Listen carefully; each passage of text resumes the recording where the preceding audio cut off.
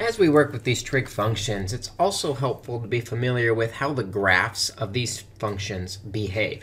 Specifically, in this video, we're going to take a look at the graph of sine x and cosine x. And that's basically our question as well.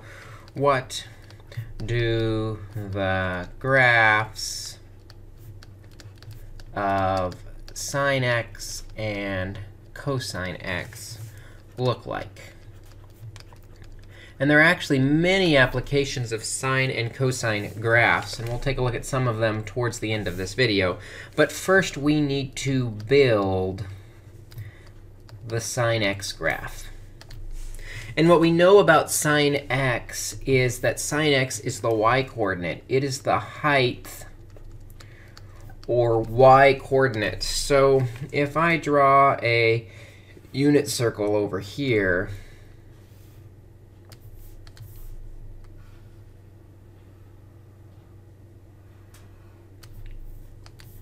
and then right next to it, we'll draw a graph. And we'll kind of line up the height of 1 and the bottom height of -1, because it is a unit circle. And what we'll do, just for the sake of this graph to get an idea of what's going on, we're going to label every pi over 4 at about equidistant lengths. So we've got pi over 4, pi over 2, 3 pi over 4, pi, 5 pi over 4, 3 pi over 2, 7 pi over 4, and then 2 pi. Those are about equidistant apart. And what's nice about each of those distance is those distance represent the quarters and the tops and the edges of the circle.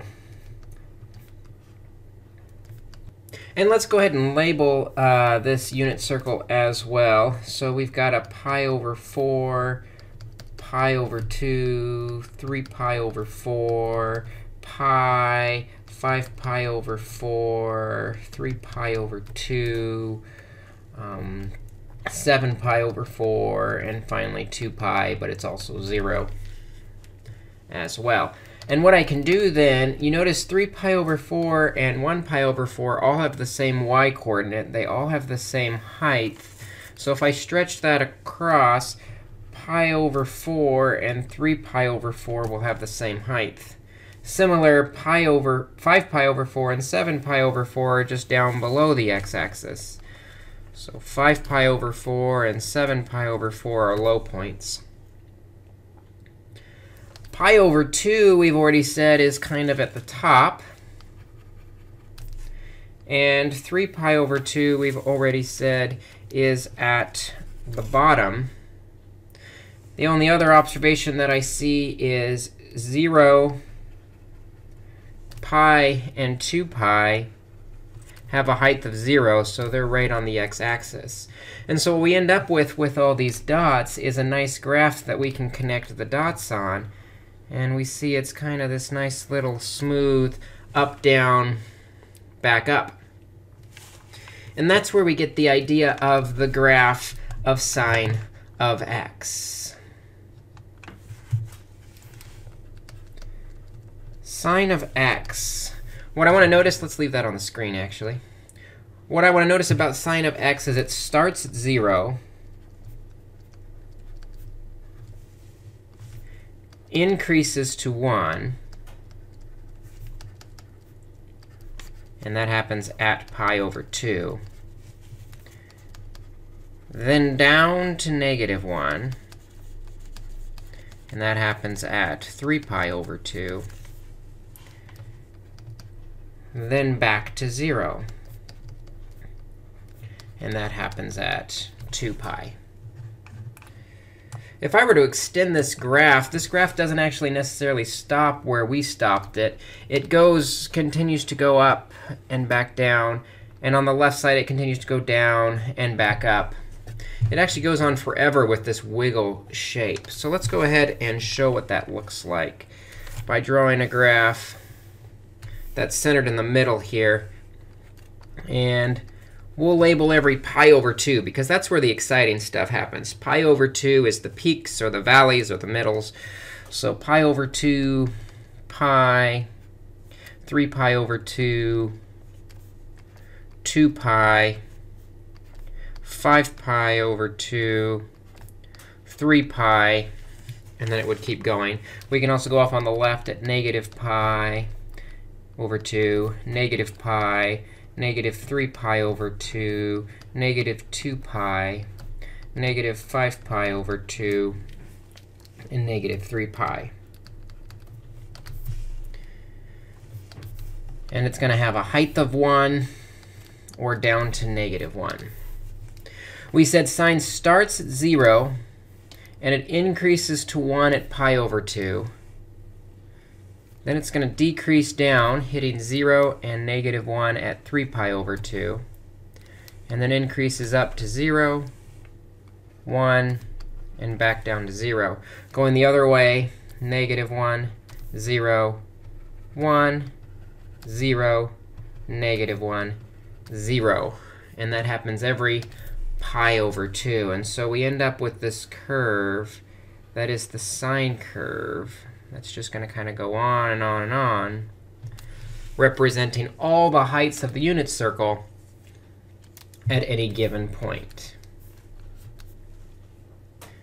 Sine x is very similar to cosine x.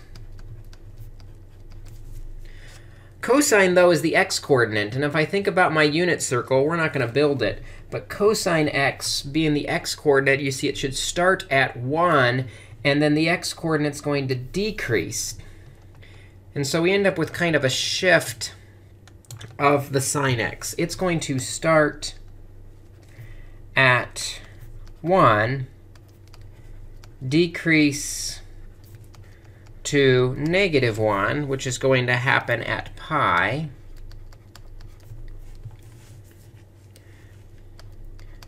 Then increase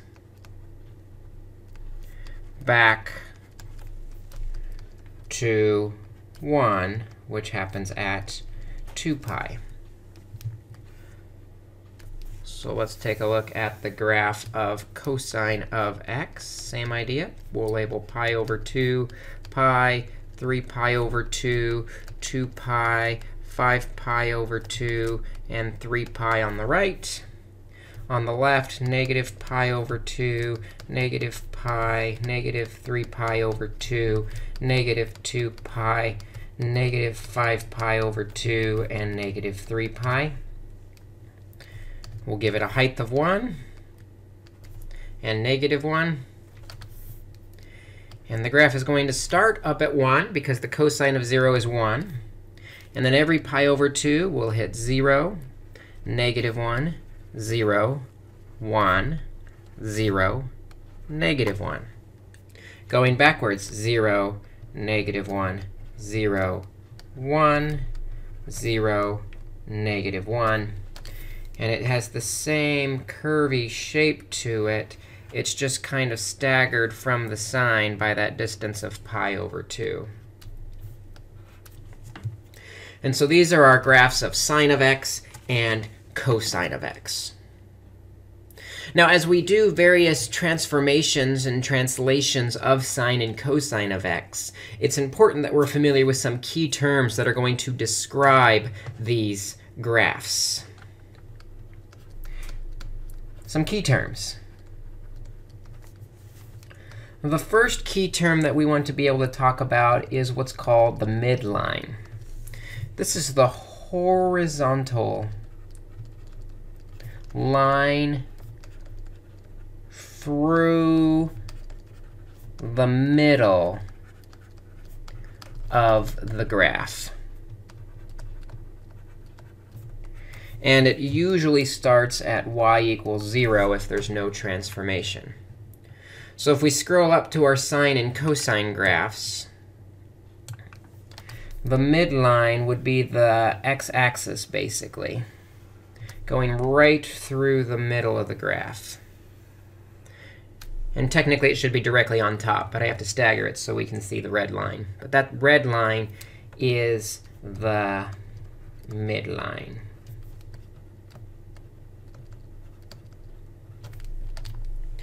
The second key term that we want to be familiar with is what's called the amplitude.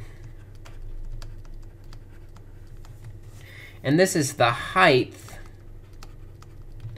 of the sine or cosine graph from the midline. And the amplitude, we usually use the letter A, starts at 1 unless there's some type of vertical or horizontal stretch on the graph. So if you see from our sine and cosine graphs, the amplitude is the height from the midline. It goes up a distance of 1, and it also goes down a distance of 1. That's the amplitude, how far up and down it's going to travel from the midline. And cosine and sine are both exactly the same. That amplitude measurement is 1. The third key term we need to know is what's called the period. The period is the distance of one revolution. And the period, we'll use p for period, starts out as being 2 pi, because that's the distance around the unit circle. That's when the graph is going to start to repeat. And what you'll see on the sine and cosine graph is if I just look at a distance of 2 pi, maybe from 0 to 2 pi, we get 1 revolution. On the sine graph, it goes up, down, and back up, and then that repeats over and over again. Every 2 pi, you'll see that graph is repeating. And then we're starting another period off on the left and the right. Same thing with the cosine graph. If I just look at 2 pi, you see it starts at the top, goes down and back up to the starting. That's the period of 2 pi before the graph will start to repeat itself with another period of 2 pi. And every 2 pi, it repeats exactly the same. So those are our key terms, the midline, the amplitude, and the period. We need to be familiar with those key terms in order to transform the sine x and cosine x. And you sort of did this in pre-calc 1, where you had to transform x squared or x cubed or 1 over x by multiplying and stretching and adding and subtracting to slide it. We can do the same thing with sine of x. We'll have this general formula that a is equal to, or that f of x is equal to a sine of b times theta minus h plus k. Or g of x is equal to a cosine of b theta minus h plus k. And the only difference here between f of x and g of x is the sine is going to start at 0 and increase. The cosine is going to start at 1 and decrease. What's nice about these graphs is we should be able to look at them and see that a is the amplitude, or the height of the graph, from the midline. If it's negative,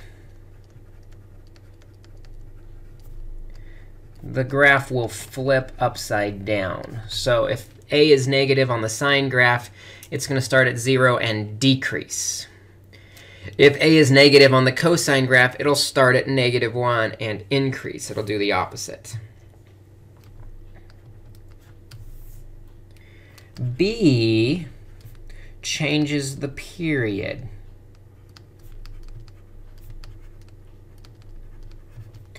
And it's not quite exactly perfect, because the period is always equal to 1 distance 2 pi divided by whatever b is. And so that's an important formula to know. You can also switch it around and say, if we need to know what b is, multiplying by b and dividing by p, we can take 2 pi divided by the period. And that'll tell us what the b should be. h you should recognize from transforming with x squared, x cubed, 1 over x. H is the horizontal shift.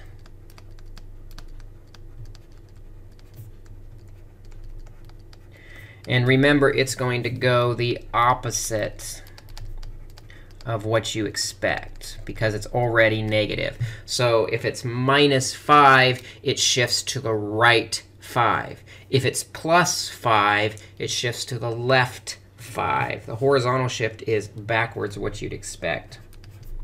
And then D, the letter K, represents the vertical shift. And actually, we usually do this first as we build our graph, because we need to know where the midline is going to be. The vertical shift affects the midline. You need to have the midline to draw the graph up and down from that midline. So let's take a look at a few graphs and see if we can actually create them.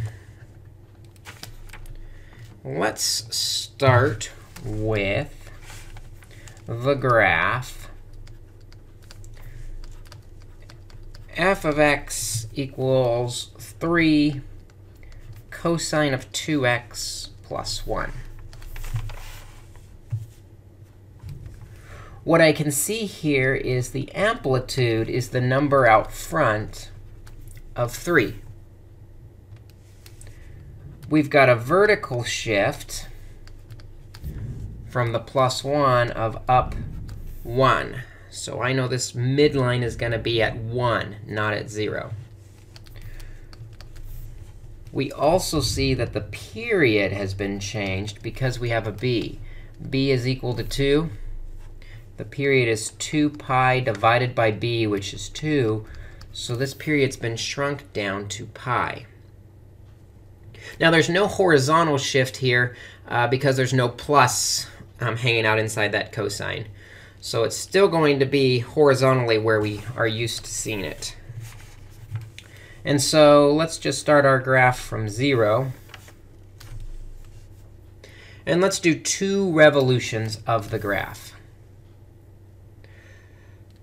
So we know that the period is pi. So I'll put pi in the middle. 2 pi would be 2 revolutions. And we like to split that into quarters, because that way we get our top, middle, bottom pattern going on. So that's going to be pi over 2 and pi over 4. So 3 pi over 4, 5 pi over 4, 3 pi over 2, and 7 pi over 4.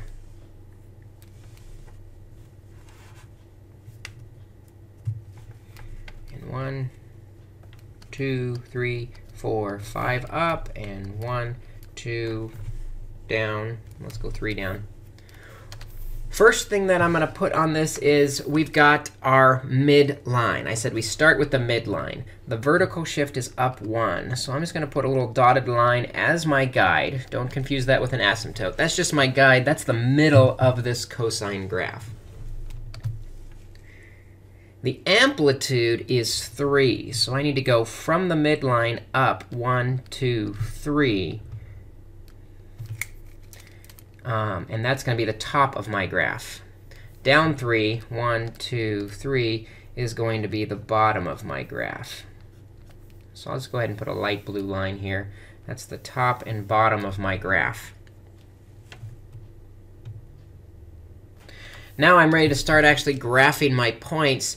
Since there's no horizontal shift, we'll start at 0. And cosine, we know, starts at the top. Normally at 1, but this time at the top of my graph. And so we've got the top on the midline is my middle.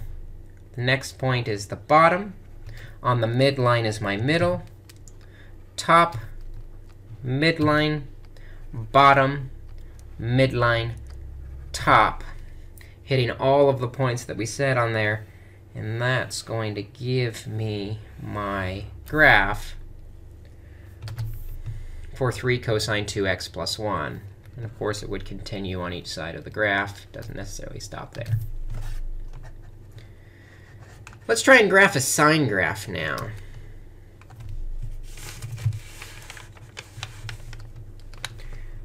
Let's graph f of x is equal to 2 sine of pi x plus pi minus 3.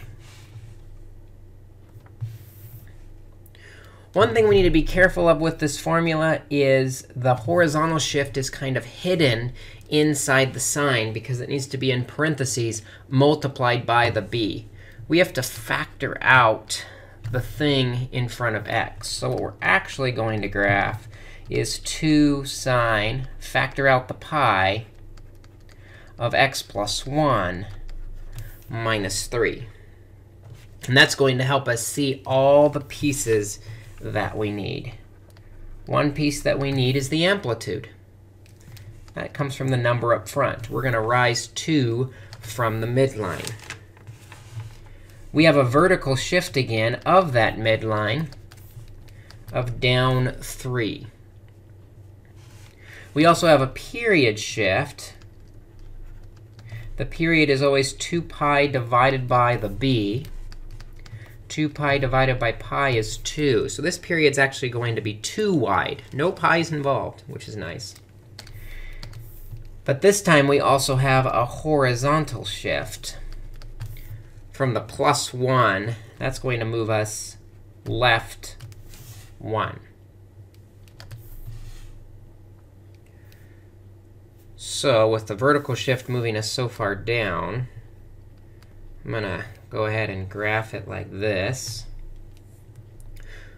I said we like to do at least 2 revolutions. So the period is 2. So I'm going to put 2 in the middle and double that 4 to get another revolution. And we're going to want to split that in half. I'm sorry, we want to split that in quarters. So 1 and 3. So we've actually got 1 half, 3 halves, 5 halves, and 7 halves as our other key points. With the horizontal shift of left 1, let's also include negative 1 half and negative 1 so we can see where those are.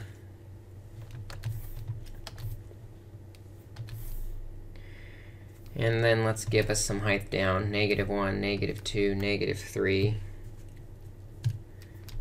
negative 4, and we'll go down to negative 5. Give us a little more space to see what we're graphing. Now, the vertical shift has been negative 3. So we're going to go 1, 2, 3. Our midline is going to be down here at negative 3. The amplitude is 2. So if I count up from the midline 1, 2, we get the top of our graph. And down 2, we get the bottom of our graph. And so the graph's going to kind of be in between those lines. And as we start to graph it, the horizontal shift is left 1. So it's actually going to start at that negative 1 point. And since it's a sine curve, sine normally starts at 0. Sine starts at the midline. And we know sine starts increasing to the top, to the midline, to the bottom, to the midline, to the top, to the midline. And I'm just going every single tick mark, going through this pattern, filling in my graph. And we get this nice little sine curve. And that is 2 sine pi x plus 1 minus 3. Now, I mentioned one of the great things about these graphs is they have many applications. Quite often, they can help us specifically graph how circles are moving around their center point over time. For example, the tallest Ferris wheel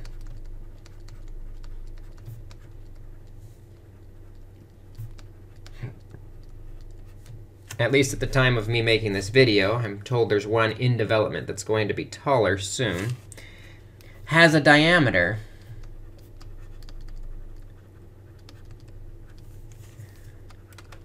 of 520 feet. If the lowest point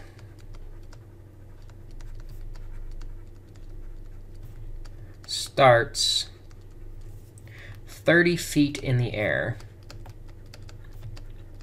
it's because it's on a platform that lifts it up. It's actually on a platform. You could call it a platform. It's actually a large building. And completes a rotation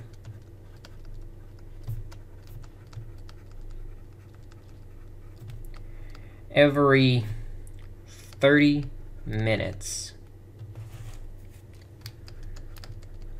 Find a function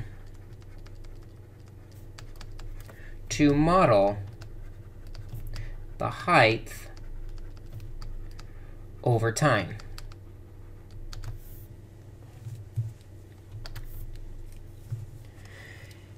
For this, it's going to help to draw a picture, and then we should be able to pull out of the picture all the important information of this Ferris wheel.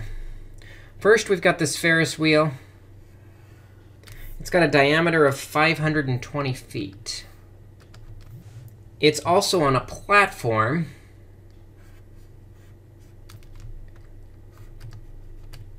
that is 30 feet in the air. And if we were to graph this, we'll put the bottom of the graph on the ground. You can see that you get on at the bottom. You get on here at 30 feet in the air. And then you ride around, and you get up to this highest point. So you see how we can ride around to the highest point, and then you're going to come down to the bottom. In fact, let's go ahead and label the bottom of the circle and the top of the circle. And you can see how you ride the Ferris wheel in what becomes a sine or a cosine curve. Another important piece of information we need for any curve, though, is where the midline is. So let's see if we can figure out some key points. We know the entire circle has a diameter of 520 feet, which means half of the diameter is 260 feet. We're going up and down 260 feet from the midline. That tells me that the amplitude is 260 feet. We also need to know where that midline is, though. We started 30 feet in the air. And then we need to increase to the midline another 260 feet. That midline is at 290 feet. Midline is 290 feet. The other piece of information we need to know is how long does it take to complete one revolution of this graph? Basically, what's one period? We're told it completes a rotation every 30 minutes. So the period is 30 minutes. Every 30 minutes, it completes a full circle. We should be able to use this information to make our function. We know our function is going to be f of x equals a sine or cosine. Let's decide that now. This graph starts at the bottom and works up. Because it starts at the top or the bottom, that's going to be a cosine graph of b times theta plus h plus k. So plugging in the pieces we have now, a is the amplitude, 260. But cosine normally starts at the top and works down. This one starts at the bottom and works up. To get that opposite sign, we'll use a negative. So negative 260 cosine of b. Well, b comes from the period, but remember, b is equal to 2 pi divided by the period of 30. So b is actually going to be pi over 15. And it should actually be a minus h in the formula, right? I wrote that down wrong. OK. Times theta. There's really no h horizontal shift. It starts at 0 where we expected it to start. Plus k. That's where the midline moved to, 290 feet. And now we have a function that should be able to predict how high a person is on this Ferris wheel. In fact, we can even ask questions now such as, how high is a person after 10 minutes? So on my graph, if I split the 30 into third, 10 minutes, the person's right here somewhere. It's not really to scale, but it looks like it may be a little bit higher than the midline. We can find that out by plugging 10 minutes into our variable. And actually, I said f of x, so I should have an x in there. Or I could change it to f of theta. So we want to find how high after 10 minutes. Well, that's negative 260 cosine of pi over 15 times 10 plus 290. I can do that on my calculator. I want to make sure my mode is set in radians, because we did everything in radians. We've got negative 260 cosine of pi over 15 times 10, close the parentheses on the cosine, plus 290. And we find out that our height is 420 feet in the air. So today there's two big concepts that you need to be familiar with. One, you should know what the sine and cosine graphs look like. Sine starts at 0, increasing. Or I should say sine starts at the midline and increases. Cosine starts either at the top or bottom. And then from that, you should be able to look at how to transform sine and cosine based on the amplitude, a change in period, a horizontal shift, and a vertical shift.